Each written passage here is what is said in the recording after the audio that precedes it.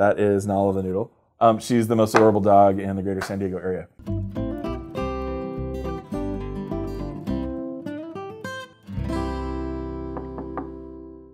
Hello, my name is Jonathan Bowman, and I'm a professor of communication here at the University of San Diego. Since I teach classes about friendships, romantic relationships, family relationships, people are oftentimes having these moments where the next day in class they're saying things like, my gosh, I used that in talking to my parents last night, and our relationship seems to have taken a turn for the better. Communication is like the fundamental underlying process by which humans communicate with one another, and therefore how society works.